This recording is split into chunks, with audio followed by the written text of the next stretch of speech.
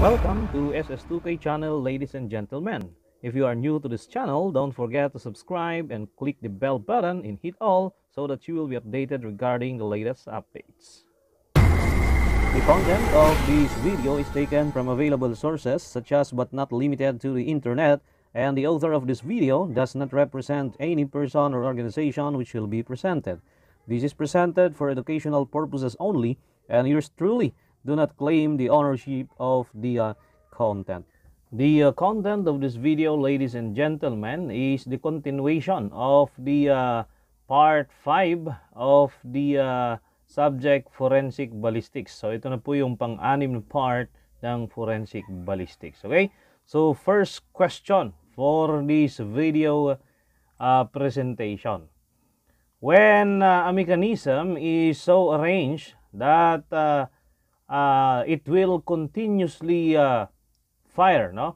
Or it will fire continuously while the trigger is depressed, then such is called as letter A, double action, B, single action, Charlie, automatic, or Delta is Gatling, no?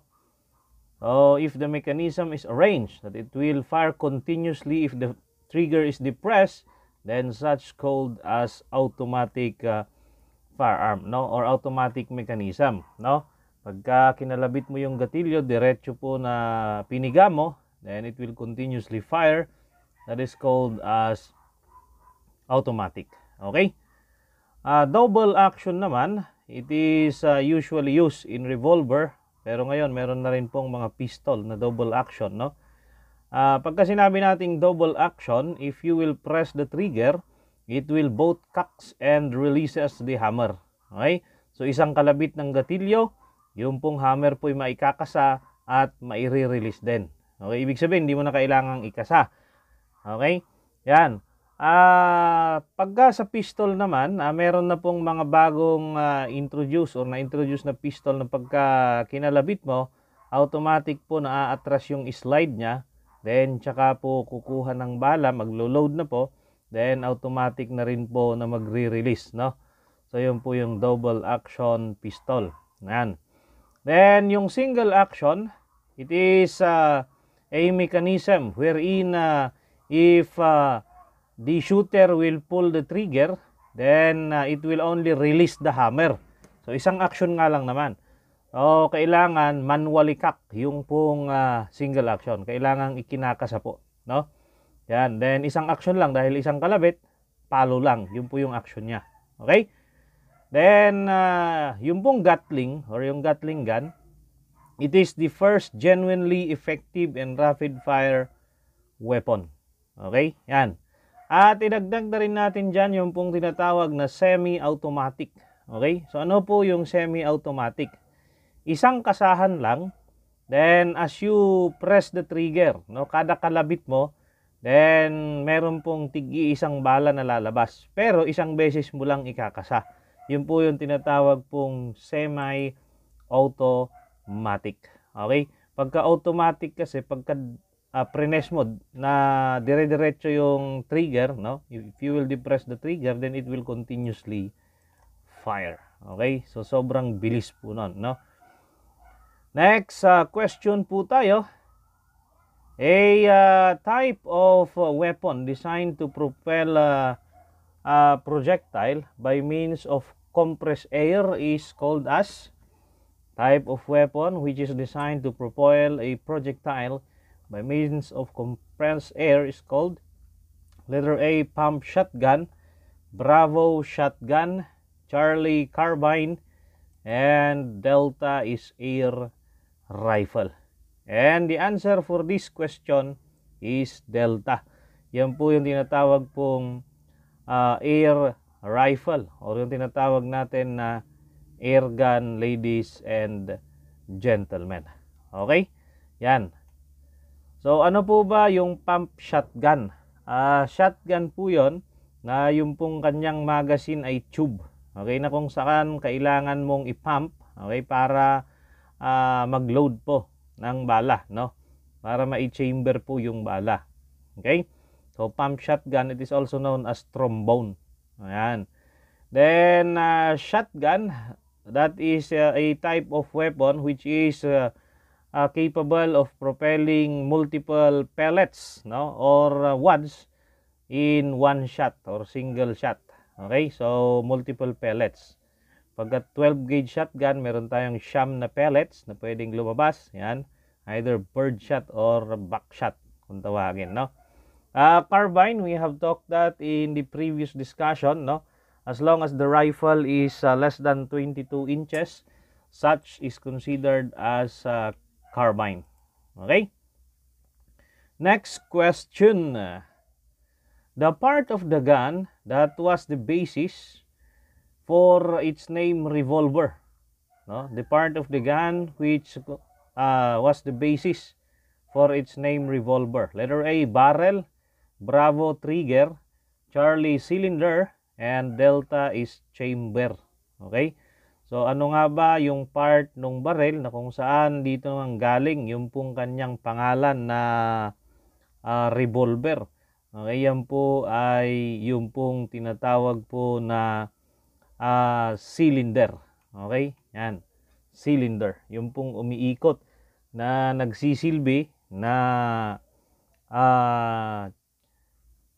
nagsisilbing chamber nung pong revolver ay yung pong cylinder. Kaya nga yung pong revolver is considered as multi-chambered firearm. Okay? Kasi yung pong cylinder niya, yun po yung nagsisilbing chamber. Okay? Yan, multi-chambered firearm po yan. No? So, yun po ang dahilan bakit siya naging revolver. Why? Because as you press the trigger, then the cylinder will revolve or will turn. Okay? Kaya tinawag po siyang revolver. Yan. No? And next question po tayo. It is the mechanism of firearm that withdraws the shell or cartridge case from the chamber is called the letter A, ejector. Bravo, the trigger. Charlie, the firing pin. Or Delta, the extractor. So, ano nga ba yung mechanism ng firearm, okay, na nagwi-withdraw ng shell or cartridge from the chamber sa mga semi-automatic at saka sa automatic firearm, no? Or kahit sa single shot, okay? So, ito yung nagwi-withdraw, no? So, yun po yung tinatawag na extractor, yan po yung Delta, okay? Yan, extract means to get the cartridge case from the chamber. Yan.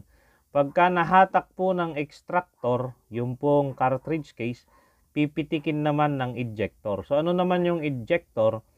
Ejector is the mechanism of firearm which throw the cartridge case that was withdrawn by the extractor.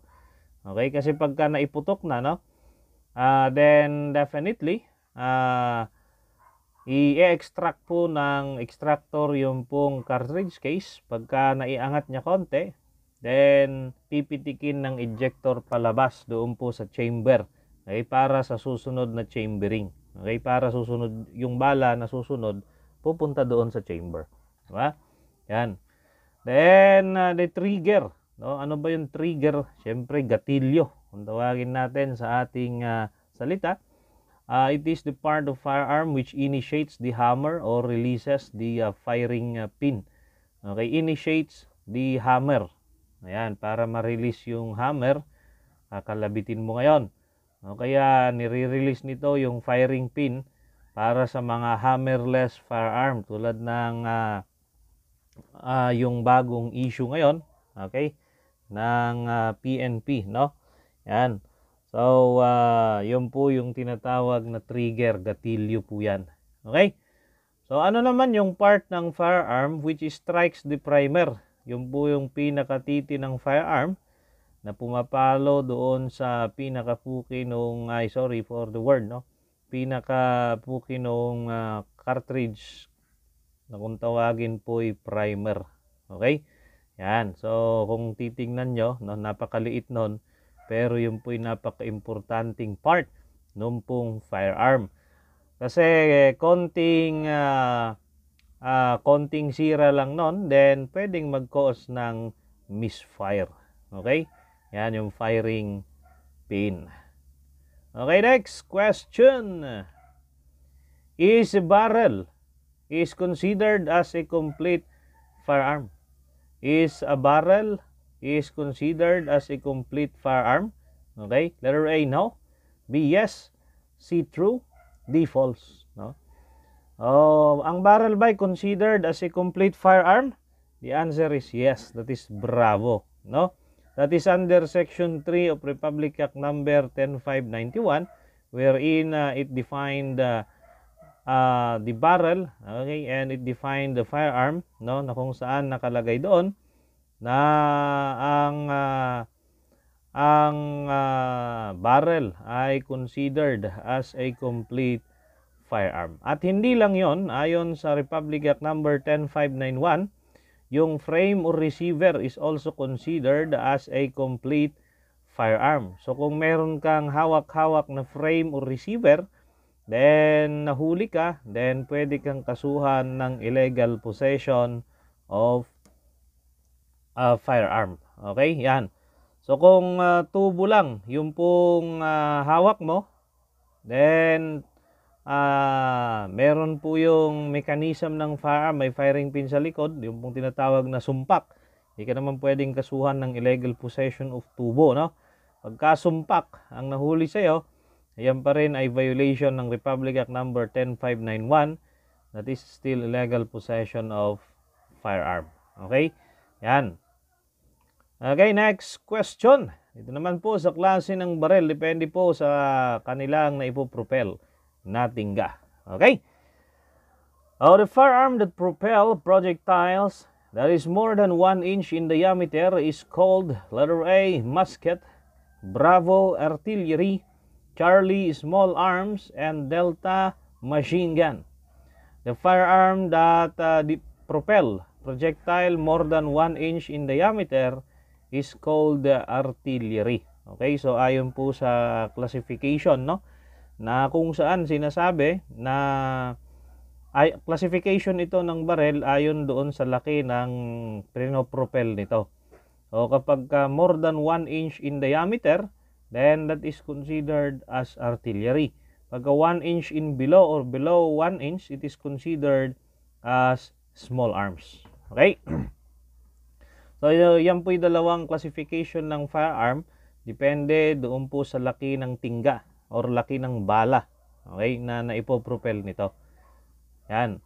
Then yung musket naman, yung po yung smooth bore muzzle loading firearm nga, no? Musket.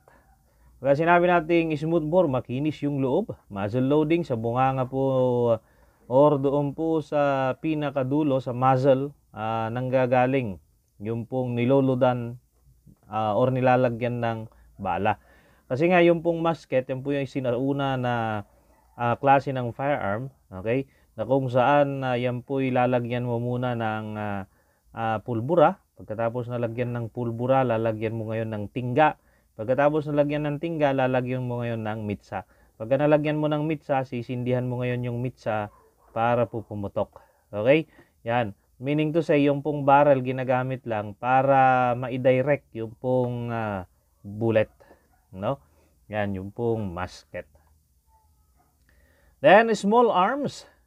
It is a classification of firearm based on the projectile that can be propelled wherein if it is less than 1 inch in diameter or 1 inch and below, such is considered as small arms. No?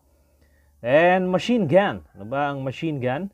It is a rifle bore firearm. It uses rifle ammunition and capable of fully automatic, ladies and gentlemen, no? Ito ulit-ulitin natin, ano, yung pong submachine gun, ang ginagamit po noon ay yung pong pistol ammunition. Okay? Yan. Kapag yung 9mm yung ginagamit, yun naman po yung tinatawag na Uzi. Okay? Yan. na inintroduce nga ni Uzi Gal. Okay, yung pong machine gun, yan po ay nagsimula kay Hiram Maxim doon sa kanyang maximum machine gun. Okay?